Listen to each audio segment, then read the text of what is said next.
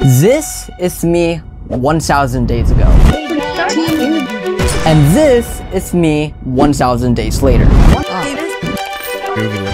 Back when I was 12, I had the dream of being a game developer with the goal of having millions of people play my games. There's just not a cooler job. I get to make video games. And at that moment, I knew I would do whatever it takes to make that dream come true. Over the course of the next 1,000 days, I grew a lucrative YouTube channel, had my first viral sensation, and got my games played by famous YouTubers. And shout out to 𝗔𝗧𝗧𝗥𝗜𝗣𝗧𝗜𝗍𝗓. I encountered obstacles that felt impossible to conquer, the loneliness of being a nobody, and the triumph of succeeding greatly. And over the 20 games and 50 videos I've produced, I learned 3 fundamental lessons that can help you achieve your dreams. It's been crazy, but to understand how we got here, we need to rewind. Back when I was a child, which I still am, I had different dreams and passions like being an astronaut, placing some dominoes, and trading stocks. But in the summer of 2017, my parents enrolled me to ID Tech, the camp that would change my life. Too dramatic? My bad. ID Tech was an all-day camp where I could code stuff while playing my favorite games, like Minecraft. That week was one of the best weeks of my life, causing me to enroll another 3 times. Fast forward to late 2019, I tried practicing the Java skills I learned by making some neat little projects and very unfinished games. Although these projects could barely be considered prototypes, they served as a stepping stone for what would happen on December 13th of that year. I opened the Unity game engine for the very first time.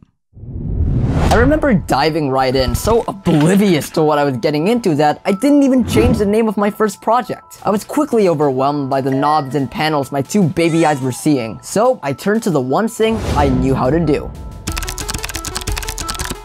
After following my very first tutorial from Aaron Hibbert, your boy had a moving cube, but what I did next would change my life. I just made a first-person shooter.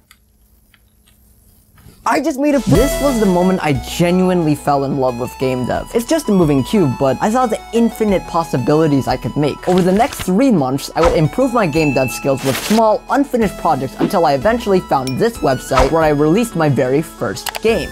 Clone Wars is a game where you control 2 astronaut thingies with the same set of controls. And as a B-plot to make this video more interesting, I'm going to be recreating this game to see how much I've learned over these past 1,000 days. You don't want to miss it. March 2020 would be a very good month for 𝗔𝗧𝗧𝗥𝗑𝗦 Productions as I published 2 more top quality games. Over the next 3 months, I continued making more games independently and collaboratively before moving to phase 2. I knew the YouTuber Danny had hyped up 𝗏𝗏𝗏𝗏 to be one of the most wishlisted games on Steam. So to follow his footsteps, on June 11th, the world watched my grand entrance of YouTube glory. Hey guys, my name is Juju, and today I'm going to record my first YouTube video. At this point, I didn't really care about being a big YouTuber. I just wanted a platform to market my games, which is where I learned my first big lesson. When you're new, try new things. It sounds cliche, but I had no idea who I wanted to be on YouTube, so I just started making terrible videos to find my identity. Why? Over the rest of June, I uploaded more games and videos using my cracked version of Filmora until July of 2020, where I started my magnum opus. Oh, that's cool. Anyways, I have some player movement and sound effects now. So far, progress is really slow because I want to ensure that each part of the game is complete so I don't have to revisit that part in the future. Anyways, I'm gonna go make some levels now. Oh, and that big project I was telling you about was Dual Robots, a 3D puzzle game inspired by Portal where you control 2 robots through telekinesis or something like that to escape a laboratory. After uploading an announcement video asking for help, I assembled an epic team to make the coolest sci-fi game possible. And there's a million bugs. After 2 months of work, I released a demo and took a break to focus on one-off projects, where I got my first taste of YouTube success.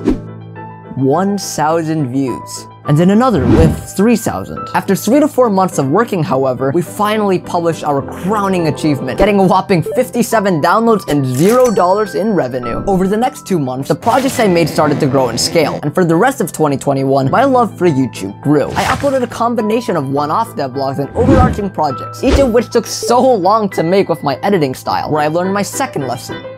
Hofstadter's Law. It always takes longer than you expect, even when you take into account Hofstadter's Law. Don't underestimate your projects, people! And speaking of projects, I added some levels and music to the game. Things are going pretty good, and I'm having a lot of fun making this, unlike Juju at the beginning of the year, since I went through an identity crisis. I really wanted to succeed on YouTube, and I started losing sight of what had caused me to start in the first place. I made documentary videos, educational videos, spectacle videos, and I didn't really know who I was. Am I a game developer? YouTuber? Both? Who am I? In the middle of the year, however, I returned to game development and started to make my current style of videos. These two projects on screen helped me cultivate my fast-paced edits while also interweaving my personality. And I started having fun again. I felt like I actually knew what I wanted to do. I felt like I actually figured something out. Every video was a step in the right direction, and it only felt like a matter of time until June 27th of that year. 2 days before my 2-week vacation to Italy, I uploaded the video most of you watching discovered me for.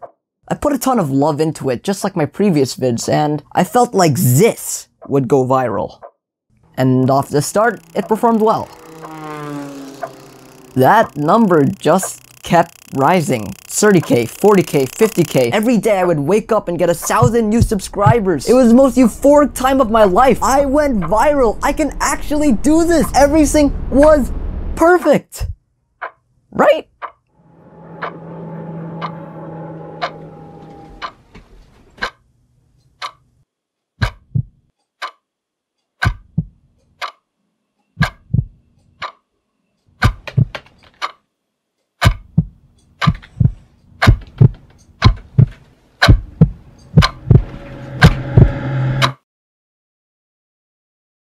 Why did this feel horrible? I just had the greatest time of my life. I didn't know what to do afterwards. I uploaded a part 2, which did okay, a one-off devlog that did mediocre, a part 3 that performed uninspiringly, and my most recent video, which barely hit 1,000 views. Everyone wants me to update this game, even commenting on completely unrelated videos. I had my moment of virality. Did I throw it away? What am I even doing? This is where I learned my third and most important lesson. And boom! The game is finished! We got 2 little players moving throughout our dungeon! Oh man, this looks so cool, dude. For over a year, I focused on making the perfect video that hundreds of thousands of people would watch, even losing what had got me there in the first place. And I finally did it.